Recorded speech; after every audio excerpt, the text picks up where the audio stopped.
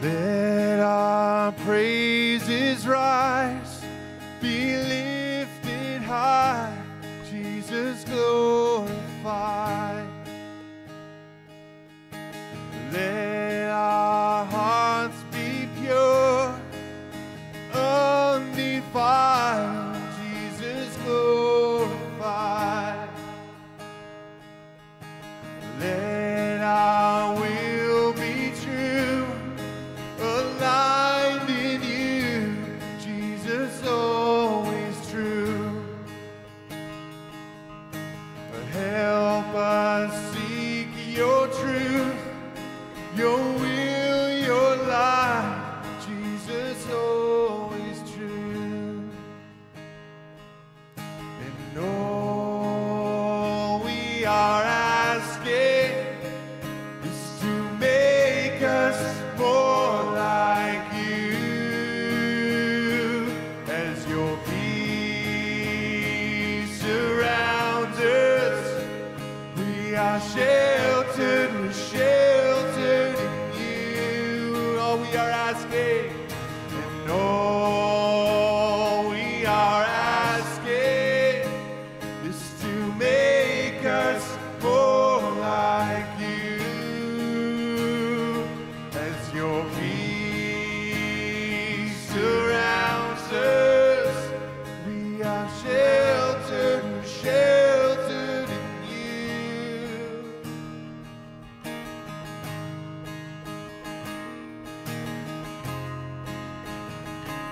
Oh, we worship you, Jesus.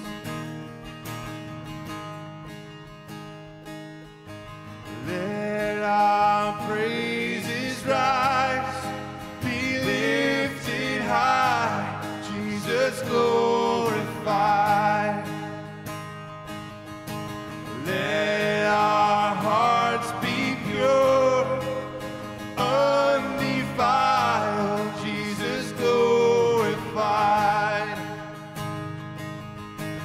Let our will be true, aligned in you, Jesus always true. Help us seek your truth, your will, your life, Jesus always true.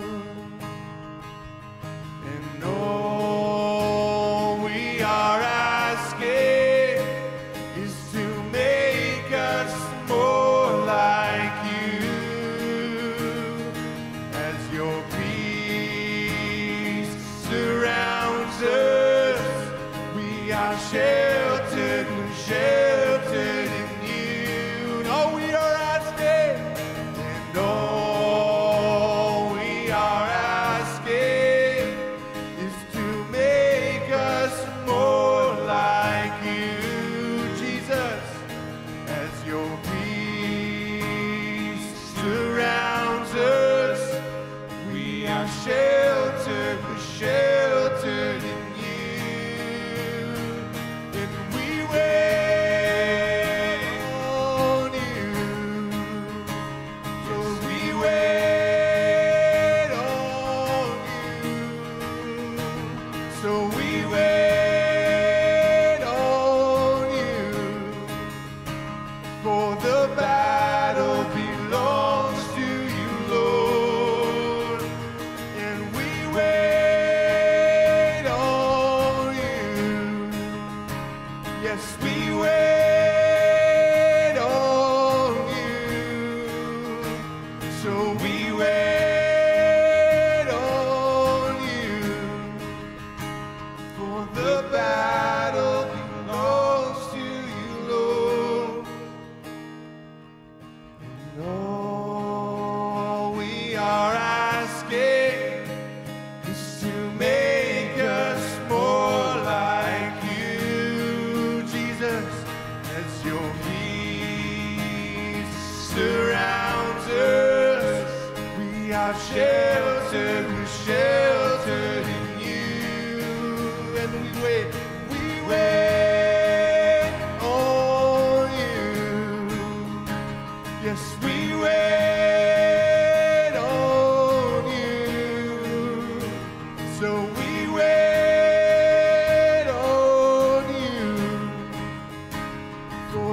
battle belongs to you, Lord. Let our praises rise, be lifted high, Jesus glorified.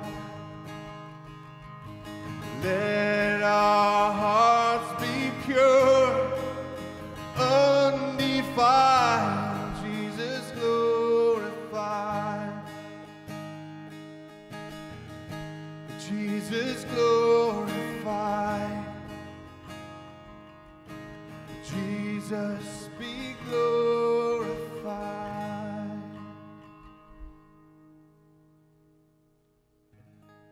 Thank you, Jesus.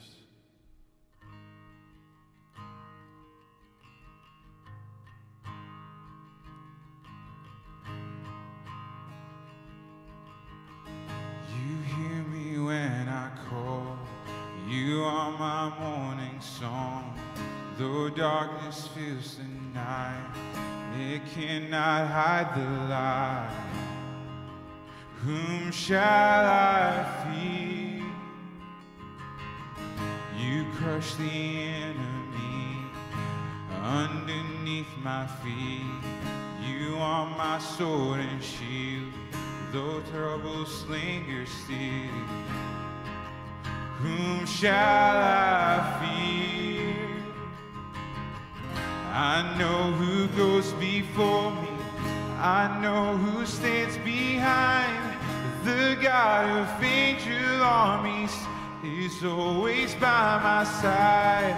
The one who reigns forever, he is a friend of mine. The God of angel armies is always by my side.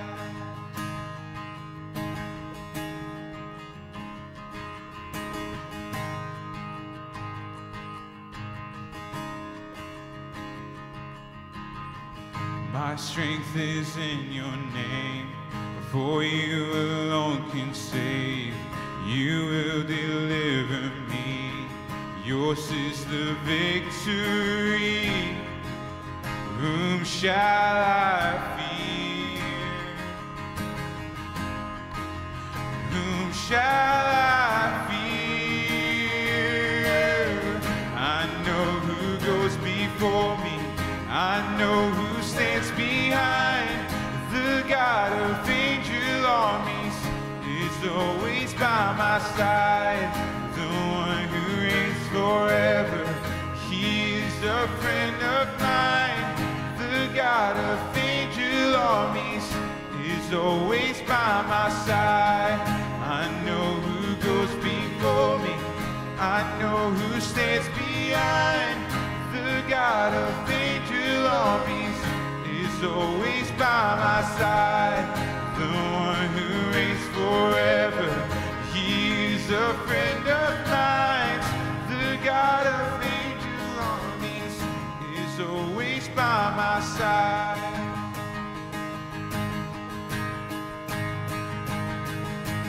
Nothing formed against me shall stand. You hold the whole world in your hands. I'm holding on to your promises. You are faithful, you are faithful. Nothing formed against me shall stand. You hold the whole world in your hands. I'm holding on to your promises. You are faithful, you are faithful, you are faithful, you are faithful.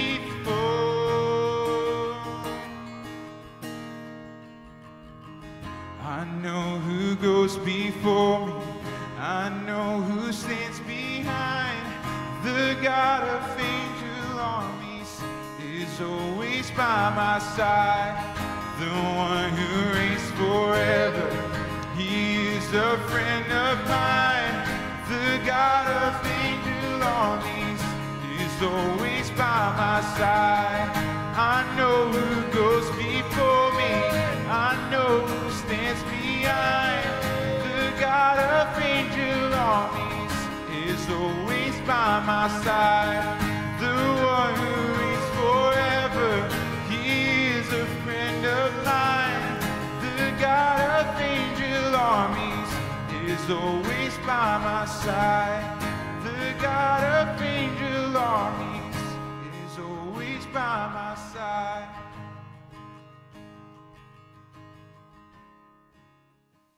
Good morning and welcome to our service. My name is Katie. We have just a couple of announcements for you today. In addition to the prayer that takes place every Sunday morning in a Zoom call, which happens before this service, and the prayer that takes place in our house churches, we're now sending out a weekly prayer update, which will include items that you can be praying over. If you have something that you would like the congregation to be praying for, you can send those requests to info@capstonetoronto.com. Also, if you'd like to be part of the prayer Zoom time or are not yet connected with a house church, you can also send an email to that address. Capstone Kids, we are starting a new series called The Life of Christ, and you'll be learning some amazing stories about how Christ healed people, some of his amazing miracles, the great things he taught about, and more. And coming in February, there'll be something new that kids are going to be preparing for Easter, so stay tuned for that. Speaking of Easter, here is a special announcement from Tim Locke. Good morning, Capstone and Humbervale. I'm Tim. I've met lots of you, but not all of you. Some of you sent me guitar videos for our Christmas Eve service, and I thought that was awesome. Listen, I'm so sorry, but church musicians are kind of like Walmart. You're still full of Christmas turkey, and I'm about to start talking about Easter. I'm not actually sorry. It's the best part of the story anyway. Listen, we're going to put together a special musical celebration choir for Easter weekend. Now I say choir, and some of you are like, yes, reading parts, raising alto voices with the saints. And yes, there are proper choral parts and proper parts for you to sing. Everyone else, half of you checked out. You're like, choir, that's not for me. You're wrong. There is a part for everybody. If you can even casually enjoy singing along in church, we want you to come and join us. Go on the link and you're going to find something that's just for you. You'll see all this upcoming in a link in church communications, but I'm also going to drop it in the chat right about now. If you have questions, or if you just need somebody to tell you that you're awesome, my email is on every page of the document. He is risen. Well, good morning, Capstone in Humbervale. We're so grateful to have you join us at the beginning of a new year. And I have here with me today, Lothar and Doris, a beloved couple from our church family, who are here to help me talk to you a little bit about house church. Now, if you've been involved in either Capstone or you've been involved in Humbervale with us for the past little while now, you'll know that house churches are an essential part of the life of our church community. These are small groups of men and women that are gathering throughout the week on different evenings to have a time of fellowship, of prayer, of reflection and study, often on what we've been discussing in our weekend sermons, and to also just gather together for a deeper and more intimate sense of community. But instead of just taking my word for it, I thought we would have an opportunity to talk to some folks from our church who have been involved in house church in this season. And so Lothar and Doris, thank you so much for joining us this morning. And I'd love if you could just start off by telling us a little bit about what your experience of house church has been like in this season. Well, it's been a very positive one. It's been very difficult because we can't worship together. Mm-hmm. And that sense of community was taken away from us through no fault of our own. So we have found that by attending a house church, we can start to build community. And when we get together, hopefully soon, we will already have made connections with a few people. We have found that it's been very encouraging for us to get to know someone that we didn't know before. Had we met together as a large community, it probably would have been a little more challenging to personally get to know another couple or couples in our case. So I feel we're already ahead of the game. We already know these people. We already care about these people. they care about us. And I can also say when Lothar had to go through his unexpected surgery, it was so comforting to know that these people are praying for us, not just the day of his surgery, but before and after, and how they stayed in touch, how they cared about how I was feeling. I thought that that was, as I said, very comforting, very encouraging, and something that we are happy to be a part of. Just my 2 cents worth would be much along what Doris has just shared, but I think it's also great not just to get to know the people, but also to share. Everybody is in the same kind of dilemma in a way, what we're all going through. We're discussing the sermon and the practical applications of it, but also encouraging each other, praying with each other as we go through this time of uncertainty. And I think that has been an uplifting, positive experience as well.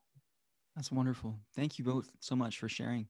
Now, like you mentioned, of course, house churches, normally would take place in person. We'd be able to gather in someone's home and kind of have a more holistic experience of relationship and of hospitality. So I know some people who are maybe watching or listening this morning might feel a little hesitant about the thought of joining a house church that's meeting online.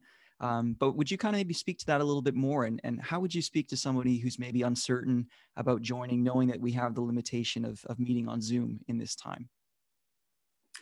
Well, I would say try it. It is important during this time, especially, to maintain a connection with like-minded people. And you get to know one another, so you can be a little bit more personal about your prayer requests. And you're not alone that way. Family is great, and we rely on family, as I'm sure everyone does. But this is something that we can expand upon. And it was nice for us, as the only couple from Humbervale in our house church, to feel so included. They have really made a point of calling us by name and making sure that they include us in any kind of discussion. How do you see that, for example, how do you see that from Humbervale's point of view? So I really commend their leadership, and I commend everyone for being so personal. And I think that anyone who joins a house church would benefit from that interaction. It's been really very positive for us. I would like to encourage people to join, especially if you are listening in from the Humbervale side of things, or even if you don't belong to either Capstone or Humbervale. It's been a positive experience. It's been encouraging. It's been uplifting, just sharing. And as you said, Lucas, for me, it's been non-threatening, because sometimes if you get invited to someone's home, all of a sudden, this is a whole new territory. But you're in your house, and this is a nice first step to get to know people that way. And as Doris has said, we have been part of two, because the first one we belonged to split off because the numbers increased, which was encouraging. And the one we're in now, we are a group of 8, which is wonderful. And just to get to know the people, to encourage each other, because everybody's at different places at times, to share, to pray together, has all been just a positive thing. And I would really highly encourage, you're not alone in this world, because we are so alone at times. And especially if you are a single person, I would really encourage you to participate. Absolutely. Try it. Awesome. Well, on that note, if you're listening and you're watching this morning and you're interested in trying it, you want to try out a house church, we'd encourage you to contact our office. You can do so either by giving us a call or by emailing us at info@capstonetoronto.com. And just like Lothar and Doris have mentioned, there's no long-term commitment here. If you want to try out even a few house churches in an effort to find one that maybe best suits either your schedule or the overall culture of yourself, the families that you're going to be interacting with, we'd welcome you to do so as well. So with that in mind, do take an opportunity to reach out to us and to get plugged into a house church as we start this new year. This morning, we are starting a new series on the book of 1 Samuel, and it's called Like the Other Nations. And Rob, this morning, will be speaking on 1 Samuel, chapter 1, verses 1 through 20. So if you have your Bibles with you, you can join me in reading and bear with me as I try to make it through some of the names that are here. So 1 Samuel, verses 1 through 20. There was a certain man from Ramathaim, a Zephite from the hill country of Ephraim, whose name was Elkanah, son of Jeraham, son of Elihu, the son of Tohu, the son of Zuph, an Ephraimite. He had 2 wives. One was called Hannah, the other Peninnah. Peninnah had children, but Hannah had none. Year after year this man went up from his town to worship and sacrifice to the Lord Almighty at Shiloh, where Hophni and Phinehas, the 2 sons of Eli, were priests of the Lord. Whenever the day came for Elkanah to sacrifice, he would give portions of the meat to his wife Peninnah and to all her sons and daughters. But to Hannah he gave a double portion because he loved her, and the Lord had closed her womb. Because the Lord had closed Hannah's womb, her rival kept provoking her in order to irritate her. This went on year after year. Whenever Hannah went up to the house of the Lord, her rival provoked her till she wept and would not eat. Her husband, Elkanah, would say to her, "Hannah, why are you weeping? Why don't you eat? Why are you downhearted? Don't I mean more to you than 10 sons?" Once, when they had finished eating and drinking in Shiloh, Hannah stood up. Now Eli, the priest, was sitting on his chair by the doorpost of the Lord's house. In her deep anguish, Hannah prayed to the Lord, weeping bitterly. And she made a vow, saying, "Lord Almighty, if you will only look on your servant's misery and remember me, and not forget your servant, but give her a son, then I will give him to the Lord for all the days of his life, and no razor will ever be used on his head." And she kept on praying. As she kept on praying to the Lord, Eli observed her mouth. Hannah was praying in her heart, and her lips were moving, but her voice was not heard. Eli thought she was drunk, and said to her, "How long are you going to stay drunk? Put away your wine." "Not so, my lord," Hannah replied. "I am a woman who is deeply troubled. I have not been drinking wine or beer. I was pouring out my soul to the Lord. Do not take your servant for a wicked woman. I have been praying here out of my great anguish and grief." Eli answered, "Go in peace, and may the God of Israel grant you what you have asked him." She said, "May your servant find favor in your eyes." Then she went on her way and ate something, and her face was no longer downcast. Early the next morning they arose and worshipped before the Lord, and then went back to their home at Ramah. Elkanah made love to his wife Hannah, and the Lord remembered her. So in the course of time Hannah became pregnant and gave birth to a son. She named him Samuel, saying, "Because I asked the Lord for him." So good morning, Capstone Humbervale. Welcome again to church. As we get started this morning, I want to put a little context as to what day of the week it is. So for you, you're probably watching this on Sunday. For me, this is Thursday. And the reason why I think that context is important is so that you understand that yesterday was a historic event, and unfortunately not in the good kind of historic events. Yesterday was the day where the Capitol was sieged and all of the events in the U.S. And so I'm coming to you in my time still heavy from that event, and just another example of the ongoing strains and stressors of the world that we've been living in for the last year now. And when I was reflecting on this, I thought about looking back on years prior to 2020 and now 2021, and how many times I had to start my sermons with an announcement about a world event, about something cultural that's taken place, whether that be weather, hurricane, earthquake, whether that be some kind of atrocity with a school shooting or whatnot. And when I look back on the 12 years prior to this 13th year of my ministry here, I started to reflect on maybe 1 or 2 Sundays a year I would start my sermon by addressing something cultural that was taking place, or an event within our world that was taking place. And it feels like every other Sunday we're starting off with this kind of messaging of addressing what's happening in our world. And it's so heavy when you start to think about how many times you have to address what's taking place, and to make sure that you say it the right way, and to make sure that you don't ignore it and you do address it, but you do it properly. And the weight of the responsibility that we continue to try to address.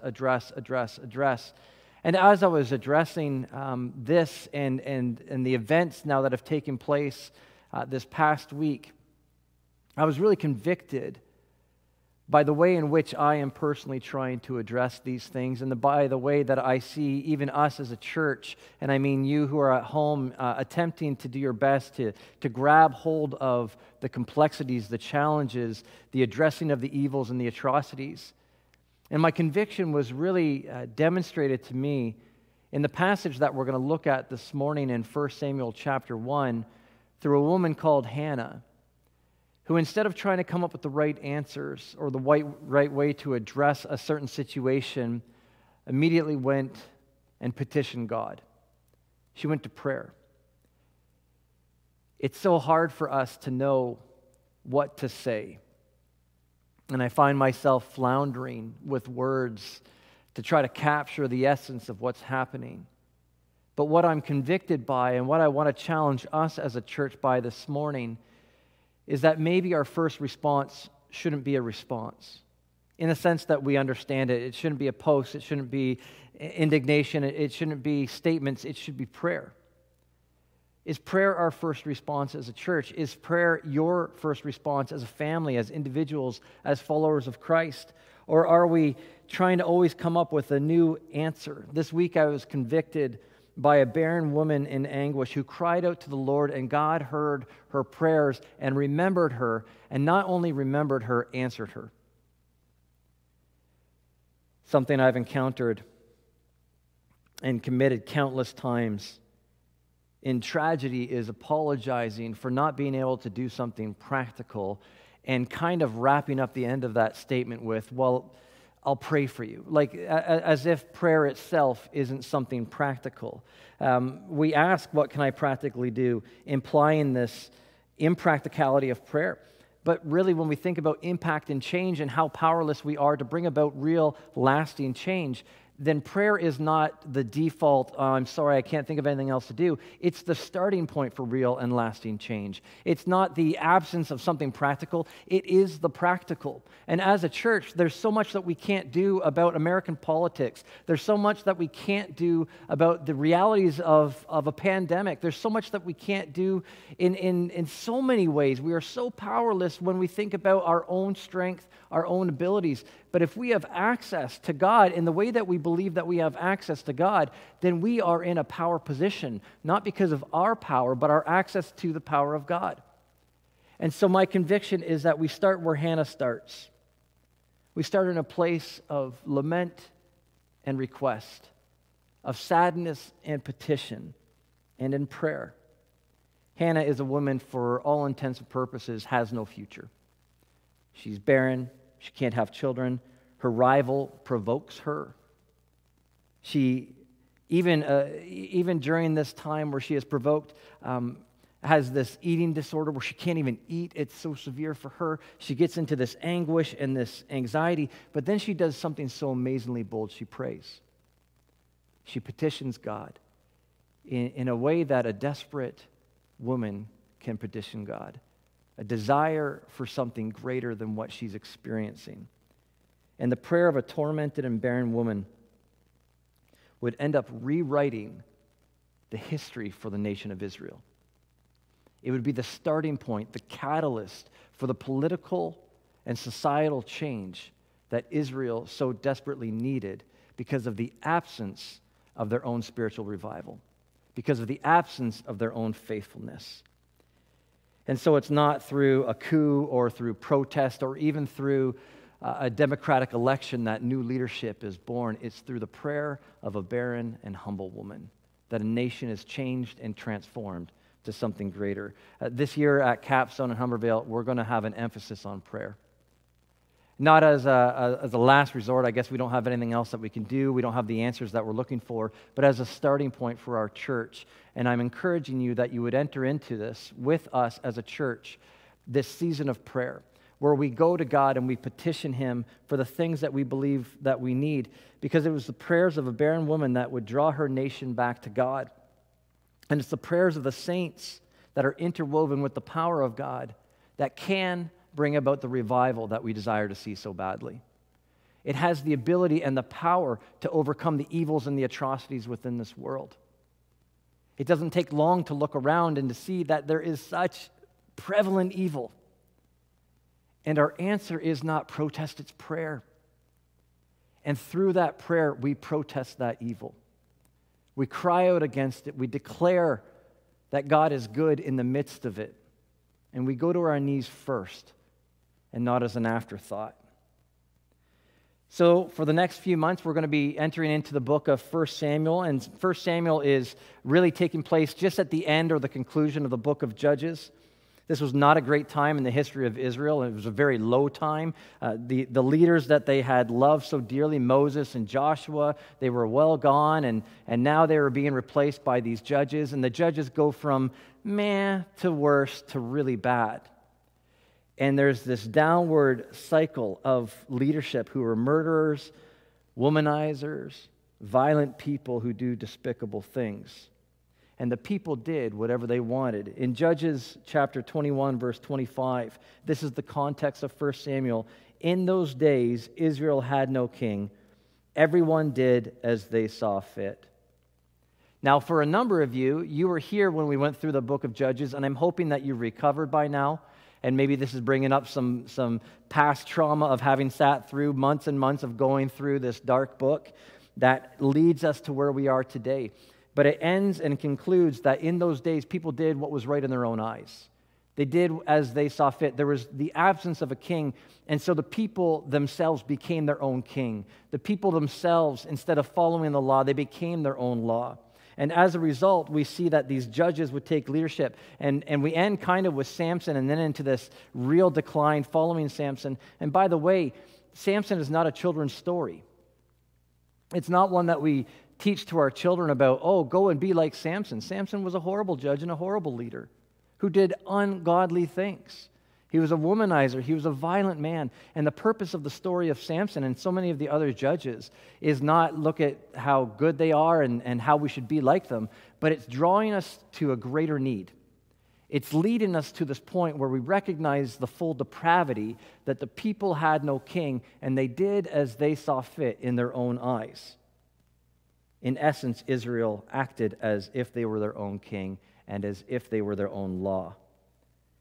Israel needed a king. What they didn't need was a king like the other nations. What they asked for was a king like the other nations. What they needed was a deliverer king. They needed a loving king. They needed a just king. They needed a godly king. And 1 Samuel is a tale of three leaders.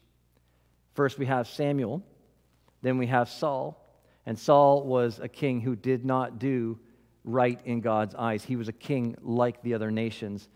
And then we have David, this upcoming king who would become a king after God's own heart.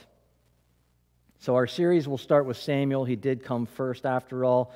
And although Samuel would not be a king, he would be able to ordain two kings in his lifetime. But even Samuel's story doesn't start with Samuel. It starts with a barren woman at the end of her rope. 1 Samuel chapter 1, verse 1 to 2.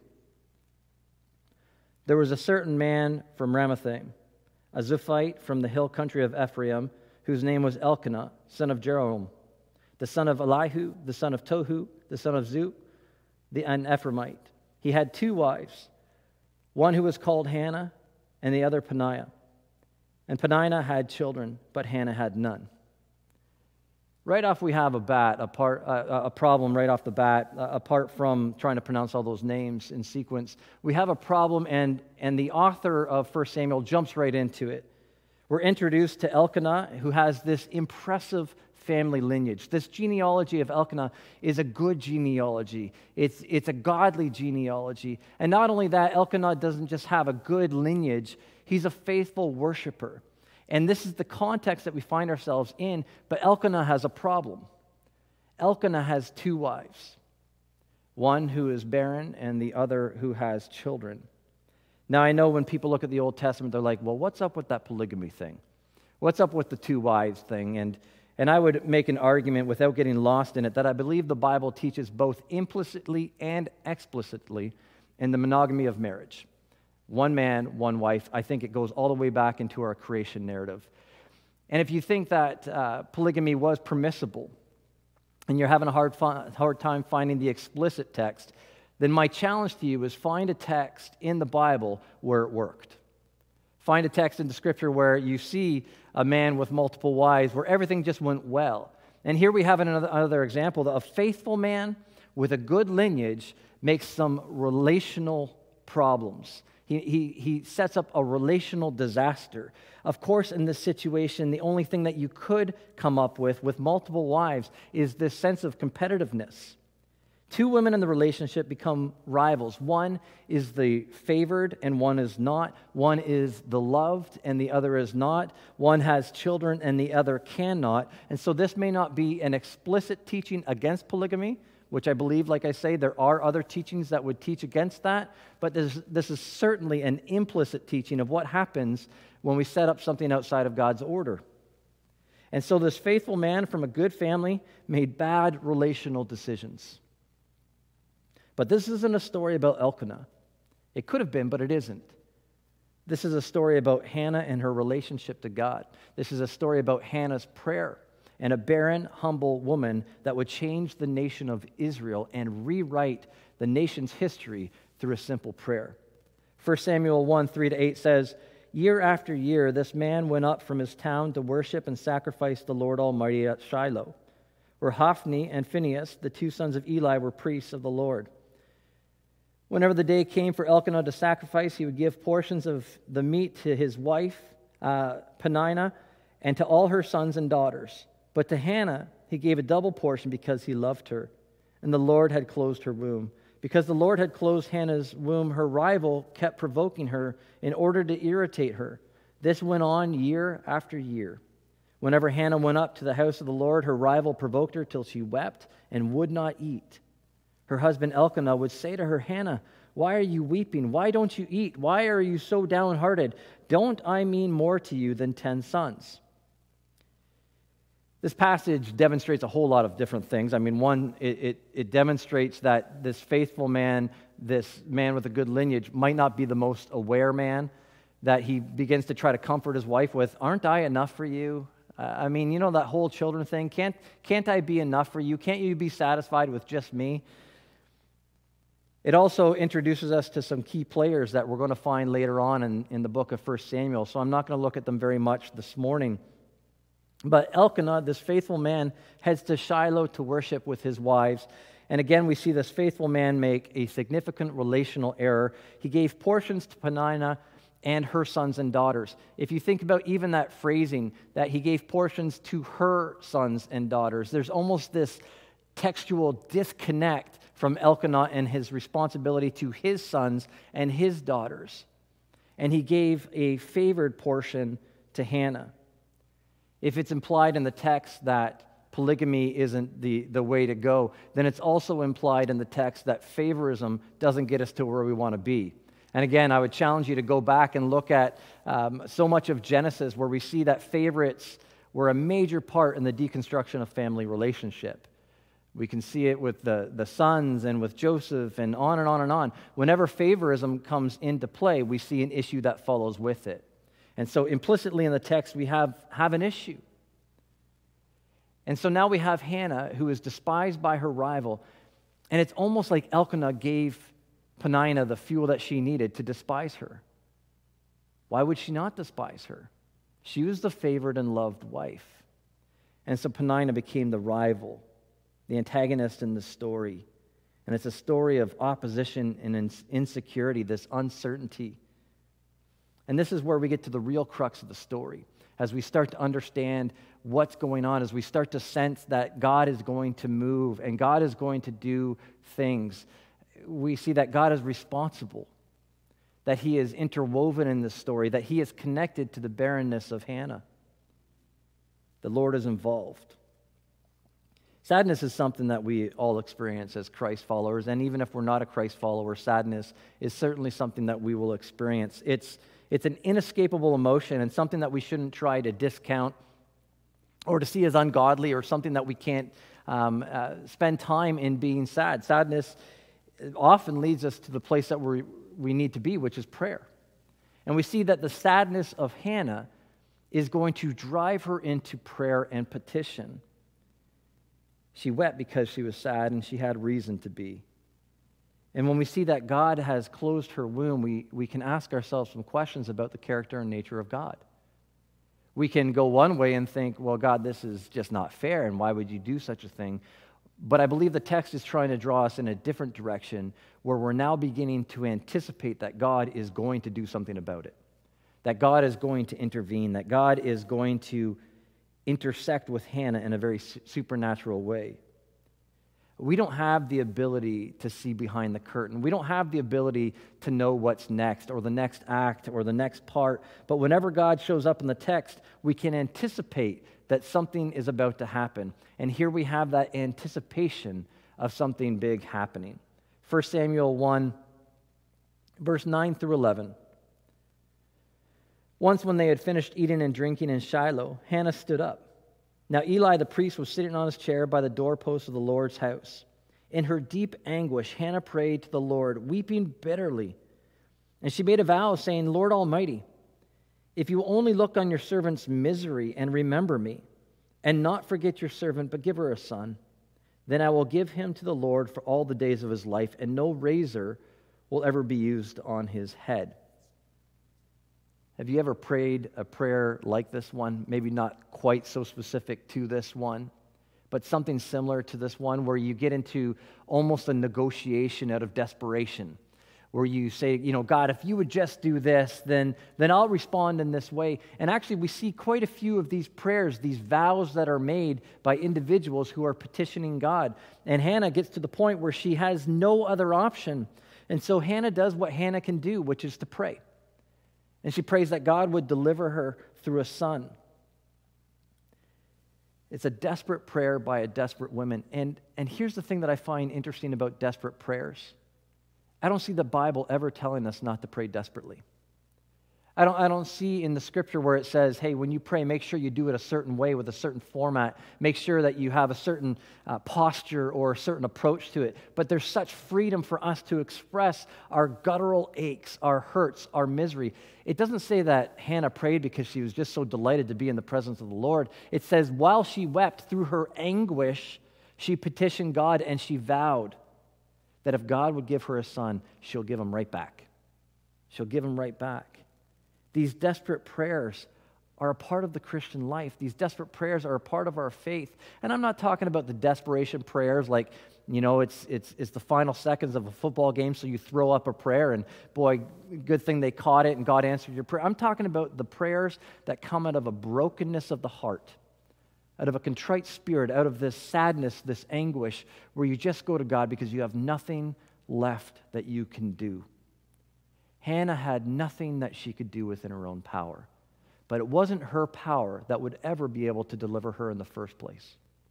It was in the power of the God that she went to, and so she cried out.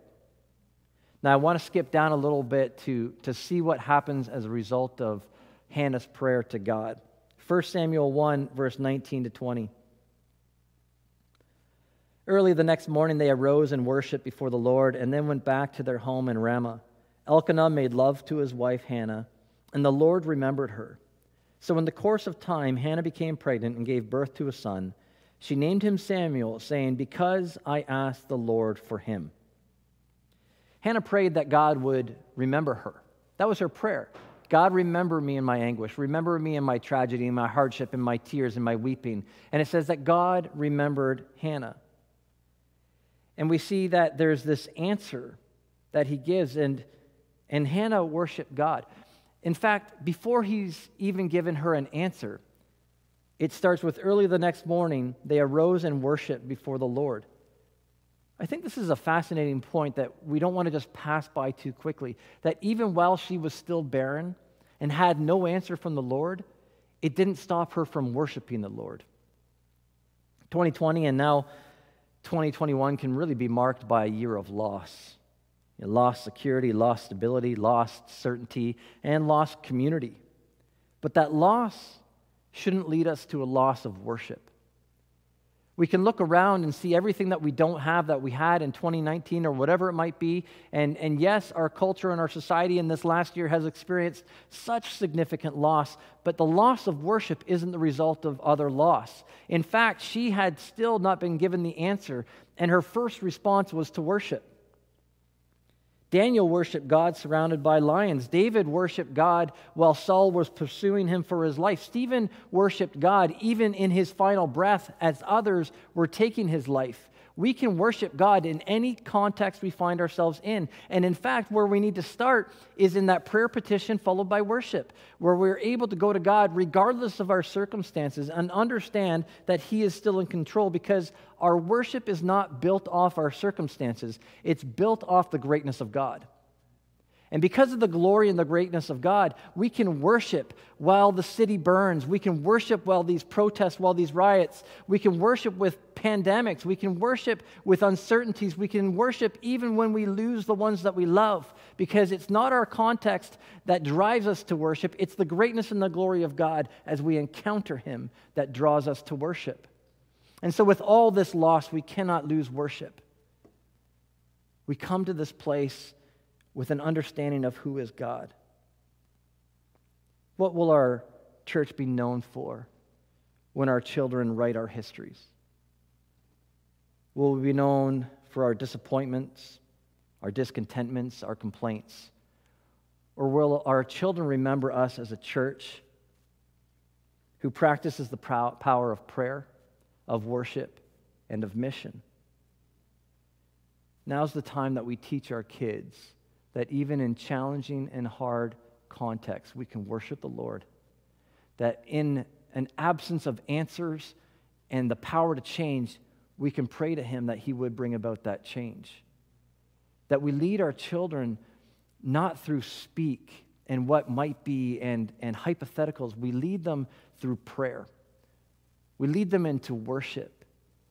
We send them out into mission with us. As families, we go. And it's not so much about what histories will they write, it's what histories will they become a part of. What connection to the next step will they have learned through this pandemic, through these uncertain times as we call them? What is it that we are demonstrating to our children right now? Now is the time for worship. Now is the time for prayer. And now is the time for continuing mission. The Lord remembered Hannah. Just like God remembered Noah when the waters rose, just like God remembered Israel when they cried out about their oppression and their slavery and sent them a deliverer and Moses. And God remembered Hannah when she cried out in anguish, and He sent a child. This again is very close to home in the season that we've just come out of. That God sends deliverers through birth, through children. Does it with Samuel here, did it with Moses, and certainly we know that Christ came in the same form of a child, a deliverer. The church has not been forgotten. God remembered Hannah, and God continues to remember us. You have not been forgotten, and God is moving, and God is still king, and God is still seated on His throne. And although it looks like the world is in such chaos, God is still in control in the midst of that chaos, in tension with it. All of this leads us to the final words of Hannah, and what I believe is the emphasis of our application today. With the world in the shape that it's in, and with us all scrambling to look for the right response, the right answers, the right post, whatever it might be, what should we do? How should I respond? I'm convicted that we need to emphasize the activity of prayer as our starting point, not as our final attempt. That we don't get to prayer as a result of trying everything else and it didn't work. But we start in prayer and trust that the power of God is still real and still active and still moving in our world. I am convicted and convinced that this year is a year of prayer. That we as a church are going to start and stay in this place of prayer in 2021. I've tried a lot of other things, and they've been disappointing. I've even tried my best to act in wisdom and leadership, to commit to the study and the application of the Word of God. And I think that I need to be challenged too. And I am convinced and convicted that this year is a year of prayer. And it's given in 1 Samuel 1:20. For in the course of time, Hannah became pregnant and gave birth to a son. She named him Samuel, saying, because I asked the Lord for him. What an amazing name. What an interesting name to name your child. Because I asked God, I'll name him Samuel. She recognized that this was a simple petition, that it wasn't all of a sudden that she was able to do or accomplish something that she couldn't do or accomplish before, but it was the request of Hannah that would go on to reshape and rewrite the history of Israel. It wasn't in a political coup. It wasn't in an uprising. It wasn't even in the appearance or the arrival of a king. It was in the prayer of a barren woman that would start the whole cycle as we move from Samuel to Saul to David. And when we get to King David, we realize that there's a line now. And that family line is going to lead us directly to the person of Jesus Christ. So not only did Hannah's humble and simple prayer reshape the history of Israel, it reshaped the history of humanity. As we see the line of Christ being built out, as Samuel would be the one to find David and ordain him as king. I want to offer a challenge that I am simultaneously challenging myself with before we enter into responding to the next crisis, the next challenge, next week. And honestly, it's Thursday. I don't know what's even happening between now and Sunday when you watch this.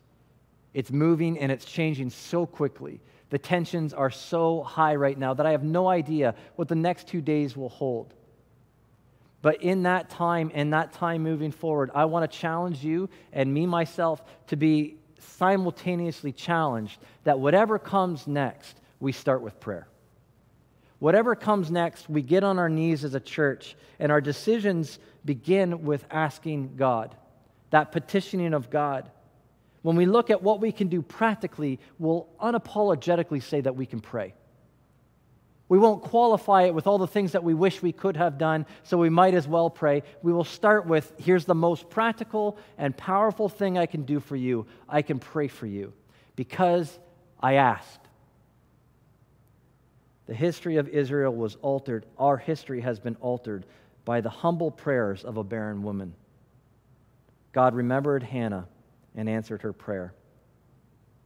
We have seen things this year that we'll never be able to unsee. There are disturbing images that in my lifetime I've never seen before, and now I'm seeing as we've watched so much of the destruction take place, as the certainties that we believe existed, the stabilities that we thought couldn't be challenged have been challenged.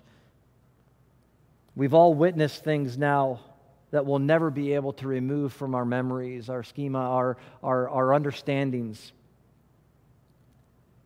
So isn't it time that the church finally fell on her knees and just cried out? We need to cry out to God. We need to pray.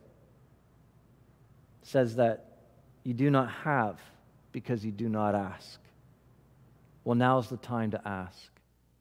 And so I'd ask that right where you are, that you would pray with me. We're going to pray the Lord's Prayer as our prayer becomes God's will here on earth. Pray with me. Our Father in heaven, hallowed be your name.